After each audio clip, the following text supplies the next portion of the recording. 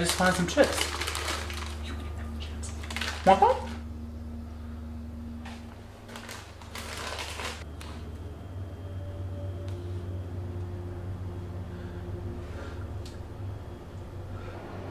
Oh God! Oh God, it's coming out of me. Oh, dude, I'm so sorry. Oh, I should not have had that Chipotle burrito. Oh Lord! Oh, it's coming out too fast. Well, get out of here.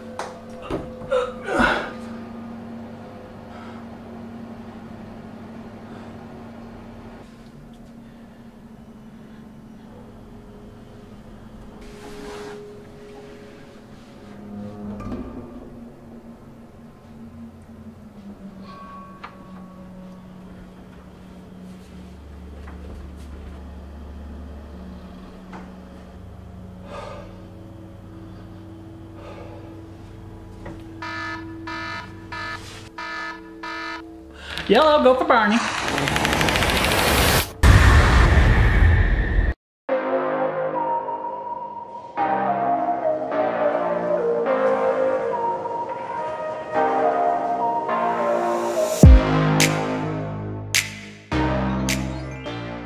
Hello everyone, welcome back to another episode of E-Review. Today I will be reviewing A Quiet Place Part 2, and something I wanted to instinctively say right off the bat is, although I was making fun of how quiet you had to be at the beginning of this video with my little skit, it was one of the most suspenseful films I've seen in a very long time, because a lot of times, especially with action movies and horror, it's very on the nose and very fast paced, especially because they're trying to set you up for all those jump scares. And something that they maintained in A Quiet Place throughout the film was the fact that it didn't just feel like a bunch of jump scares. I felt like there was real terror and horror for things that seemed very casual and normal, like eating fruit or drinking water or carrying a baby around in a box so it doesn't make enough noise to get eaten by an alien, you know, all the normal things from today's society. Right off the bat, before I even jump into the review, it's been a year and it was supposed to come out last March. Believe me, I was one of the few people who was like, yes, I cannot wait for the end of March so I can watch A Quiet Place Part 2. And the question I know you're all waiting to hear is, was it worth the wait? Now, to be fair, this movie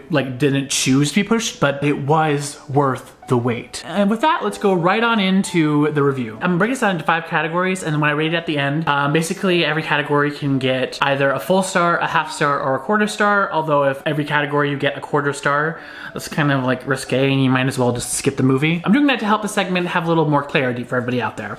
So I'm gonna start off with the story. Now the story of this film picks up right after the events of the first one, but it does start off with a 10-minute sequence of the past. And when the movie first started, I was a little thrown aback because it wasn't as high stakes as the trailer made it out to be, but it was very much, oh, this is normal day society, this is very normal. And I was like, well, there's not a lot of tension, it's just a lot of normalness happening. But as it escalated, I felt my adrenaline and my thought process of there are way too many people gathered and chatting and laughing at this baseball field.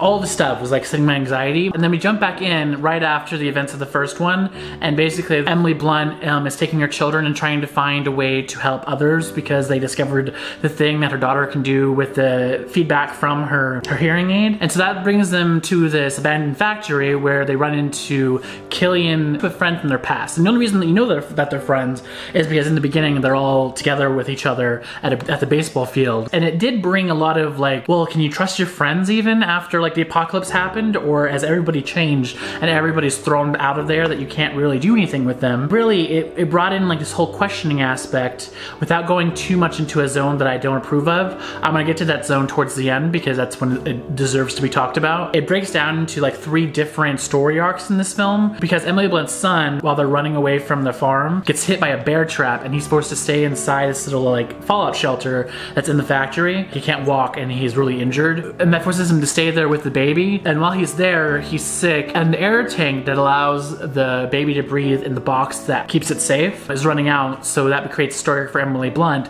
and she has to go out and find more medicine for her son and also more air tanks for her baby to breathe. The other story arc is between this new character that was their father's friend from the past and the daughter who discovered the feedback of her hearing aid. So the daughter's going off to this radio station because it's the first time they've ever heard a frequency with a direct line of where to go. They go off on their story arc to go figure out where this radio station is because she figured out how to broadcast her hearing aid frequency, and that it will dispel the aliens long enough for you usually to have the upper hand and survive. There were more dips and turns. It felt very epic fantasy despite having a whole bunch of horror elements. Because of that, it just felt so original, and like I didn't feel like sad that they made a sequel to a film. It felt very like honed in and true to the first one. Especially because the thing I wanted to talk about is in the trailer they talk about like how not every human deserves to be saved, and anybody who's watched The Walking Dead and any kind of other apocalyptic film has really gotten into that mindset, because it gets like so dark and we don't know, like without like a society, how we would react together. It didn't go into those stereotypes. It kind of made its own thing while also acknowledging that that also happens when society falls away. And that was a relief because it didn't become a plot. So let's go into the acting. Something that I loved in this film that I didn't really do it in the last one. The last film, A Quiet Place, was mostly about the parents trying to figure out a way to take care of their children so they can survive in this new apocalyptic environment where they can't talk or do anything that will make noise to attract the monsters. So it's very much the parents taking care of the child. And something they did in this film is they twisted that. While Emily Blunt is still the mother and taking care of her children, they kind of have to figure out a way to do that themselves, because all she can do is tend to their wounds, but if she's not there, they kind of have to figure out what tools they have to survive. Especially when they're not always going to be there to take care of them. That's something that was really prevalent with all the acting and what the different tones that were going on. Especially because like there were no bad performances. There was nobody who detracted from the film. It felt very cohesive and one. And like it was one of those films where I really feel like the casting was very like might have been a slow process, because everyone from the first one seemed to really fit with every new character that came out of it. And I don't know if that's because of the first scene I told you about where they're all on a baseball field and so it kind of has a community aspect. But it did definitely still feel like it was the same world, and even though there's more people we're seeing, they are still part of that world. It didn't detract from it at all. Now let's dive into directing. John Kransinski was able to turn a horror film into this very like fantastical like survival film without falling into like the survival film tropes. The suspense that was built and like the sound design was so very tailored to his vision that it didn't feel like anything was out of place. Like even the beginning, it could have gone bad, and that was something that I was worried about because it started off so normal. It's like, well, this could just be the worst thing ever, because like you're showing the actual jump. In the trailer, they're like, oh, we're driving, oh, Dad's in trouble. So it was very action forward. So I thought, okay, so it's just gonna be action forward beginning. No, like in the beginning, you see like when the aliens arrive and then the town dealing with it, and then even them getting hunted. As a director, him appearing in the film didn't seem like a side tangent or vanity thing. And it actually fueled the plot, because we kind of got like little Easter eggs and like throwbacks to the first film in that first 10 minutes, but it also allowed you to see like even then on the first day he was teaching his daughter, who can't hear, so she doesn't know when she's making noise, different things to like look out for to survive. Kudos to him, because when it cuts from the past to the present, the way that he did it was so like well constructed that I didn't feel like out of place when all of a sudden we were back, because it kind of used a moment that existed on that first day to bring us back to the end of the first film, and I enjoyed that. And something that I was worried when we got back to the first film, that we would be like looking at the body of him dead. And to be fair, my friend was like, well, they kind of like ate him alive. And I was like, I don't remember that, so I'm gonna believe you. And so therefore I'm not upset that he didn't show up when they came back to the future, but I mean, because that would have been gnarly, like bad. In like, I mean like carnage and blood kind of way. And then I'm gonna dive into post-production. Things like sound and like different like CGI elements or any of that kind of stuff. Like how did the post-production enhance the film? And I went to go see this in AMC Dolby. It allowed us to surround ourselves in the sound, and I was very I was very aware that that had to happen because of how important the sound was, because I've been watching interviews where he was talking about everything that happens is his control and his levels. Like it's all a soundscape that he created, and listening to it with that surround environment, like voices were too loud, or like even when they were whispering, or when they were like calling for family on that first day because you want to call for help either from a family member or for the police, even that was like, you could tell was too loud. And like the monsters, like they like kind of have like a crackly opening to when they're around, and even like that like set me off because it kind of circled the atmosphere. And so it was very precise, and like every little moment, like for instance, like walking on sand to opposed to walking on bare earth, just that sound difference of how loud that could be was very chosen and precise. It really enhanced everything. And something that they improved, the creatures in this film, I thought looked even more realistic than the first one. I mean, there were some things that kind of reminded me more of than the last one of Stranger Things, a Demogorgon, but this one, because like Netflix kind of makes it look like sometimes in some episodes, but this one, like the face opened and it kind of reminded me of like a snake or a lizard, because it opened up like an antenna and it was like fueling in like the air for any sound that like was across it. And like you didn't get precisely how it was working in the first film, at least I didn't, but like the monsters were so precise and the movement of them were so clear that you could tell what the monster was doing, even though they just shriek and have these scary sounds. Like their faces were very much in on what was going on. So I'm gonna give these spoilers because I did give you more of a synopsis before, but this is the fifth thing I'm gonna review, is the payoff. Payoffs sometimes don't work out. Sometimes the ending is not worth the journey. Sometimes it just makes you be like, why did I sit here for an hour and a half? That's how long A Quiet Place Part 2 is. I didn't feel that way at all throughout the film. It, like, even though we were going on 3 different journeys that all had to do with the same moment going on in society and the world, it didn't feel like it detracted from each other. Like whenever I was like, well, where's Emily Blunt? Like there she was, like pull back into the plot. Or whenever I was like, well, where's the baby and the son? There he was again. It was like, so like anytime like you were almost like, well, we've seen a lot, and how is this affecting them back at the factory? And it was very well edited in that regard. Basically, the daughter goes off on her own because her brother is injured and her mom's trying to take care of the newborn.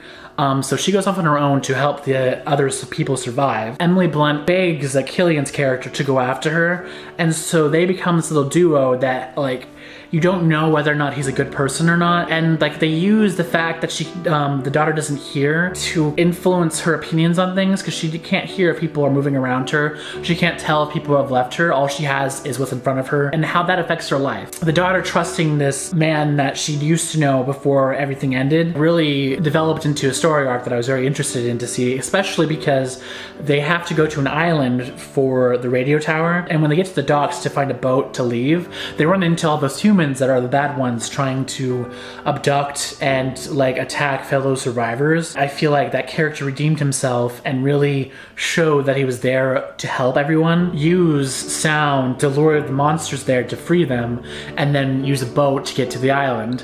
And then when they get to the island, we find out that the reason why the island is safe in this radio tower is because apparently the creatures can't cross water. Maybe it's deep water. I don't know if it's like if like a creek is a problem. That was a new revelation that I didn't know. It was a very important thing to find out. So I was like, oh, so now they have this way to survive. And then the daughter kind of brings what she can do to this town.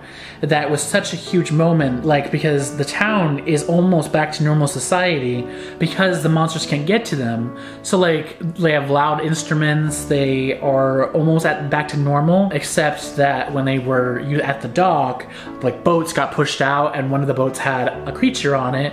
And so that's when they have to race to the radio tower with a creature following them, luring them away from the people who were safe until they showed up. And they use the daughter's device to get into the radio tower and change the frequency so that it can ward off all the monsters. And the reason why this is pivotal, because it flashes back to Emily Blunt and the son's perspective. Because by this point, the son is trapped inside a furnace like it's broken down, there's no flames, but there's no air. So once it's inside, like you have a limited amount of air depending on how often you open the door, otherwise you will suffocate in there. Only two ways of getting out of there, either hoping the air lasts until someone takes care of the monster, or risking your life with the monster when you don't have any real weapon to defend yourself, especially because the daughter took the only weapon you have. But the son had the forethought to grab a radio because he was told by his sister what she was doing and what frequency she was going to be on, and has been listening to it. Emily Blunt, who got medicine, returned to the factory, and like the monster's coming in at them, and she was able to lure it away long enough to get to her son with one fresh air tank to help them breathe even longer because the monster's still outside. Don't really have time to do anything because they don't have a weapon. The payoff was worth it because once the daughter actually is able to put the frequency on the air, it saved like the mother and son as well, because they could use the radio to ward it off and regain control. And this is why it was even more pivotal and more of a payoff to me, is like the first film was what parents taking care of the children, but the end of the film, I thought it was so beautiful, was the fact that both of the children were the ones who were protecting the adults in the situation, and one uses like a bat to kill the monster and the other one uses a gun too. It was such a huge suspenseful like music uptake, and then when it ends, I was like, that was completely worth that ending. In all 5 categories, without a doubt, I would give this film 5 out of 5. So if you have a chance, go see it. If you haven't been to the theater, because you know you can watch things at home, I do think that this is a film that you want to see in theaters, because even if you have surround sound, even if you have anything else, the tension of knowing there's hundreds of people in that auditorium, not really hundreds, we were still social distancing, but there were so many people there, and every time somebody would like cough, hearts would stop for a second and then regain once we realized, okay, we're all like hopefully vaccinated and safe. But like people would cough, or somebody would get up, or somebody's phone would go off and they almost sounded like it was coming from the movie, and I was like, oh, these people are gonna die. This is the sound effect that's gonna kill everybody. And then my friend was talking next to me and I was like, you are ruining it. You are going to reveal the fact that this monster is going to kill them. You are an idiot. Idiot. Stupid. But like, no, it added so much being around other people that I don't think the film would be bad at home. I just feel like that for a first viewing, you really want to be in the theater, so you know what your nerves could have done while watching that film. That's it. That's kind of like the end for my movie review. I hope you guys enjoyed the skit at the beginning. Let me know in a comment if you guys want me to do more skits whenever I do e-reviews or book reviews. I'll try to think of something better. I'm trying to get back into the scheme of things. I'm doing a reversal this week of the Fatboy Diaries and the movie review only because I'm going on a trip next week, and so I didn't realize how busy I needed to be in order to go on that trip. So my intent and my hope is that my Fatboy Diaries will be on Saturday. And then the week after next, when I finally get home, is when I can start doing everything back on schedule. But my life has been exhausting, guys. It has been exhausting. Who knew writing, producing, and starring in a feature film would be a lot? I did. Wanna know how I did? Because I've done it before, but I wasn't thinking. As always, if you want to, you can leave a comment. As I've said, like the video or not like it, your choice. If you're not subscribed, subscribe to my channel, because if you're subscribed, you can tap the little bell button to get notified when I post more videos, and then also make it so you're always notified, so the little algorithm doesn't like mess with our little like kinship that we're building. You know, you want to know when I'm here. You want to be like up in my like circle of like kinshipness, you know? Okay, that's it. Bye!